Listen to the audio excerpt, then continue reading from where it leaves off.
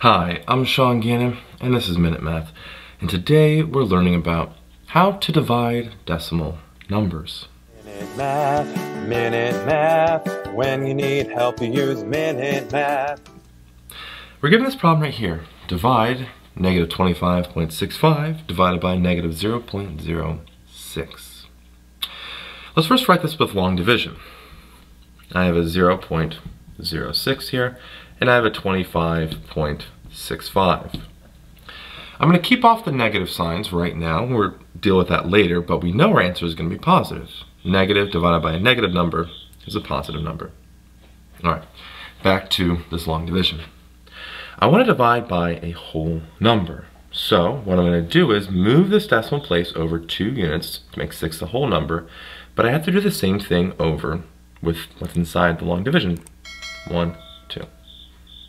So if we rewrite that, we have a 6 goes into a 2565, 2,565.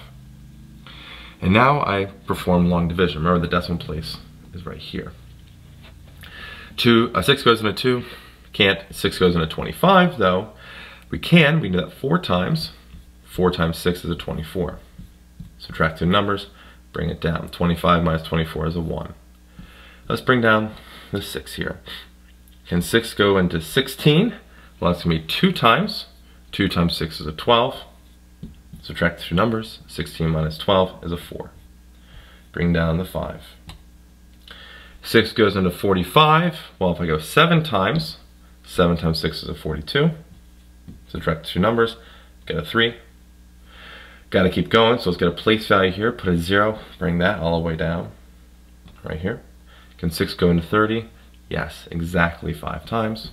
Remember the decimal place here. 5 times 6 is a 30. Subtract 2, you get a 0. So we have a 427.5 here. Again, we said a negative divided by negative is a positive. And so, negative 25.65 divided by a negative 0.06 comes out to be a 427.5. I hope you learned something here on how to divide decimal numbers. If you did, make sure you like this video and subscribe to our YouTube channel. This helps us make more of these free math lessons for you and for everyone else. So as always, thanks for watching.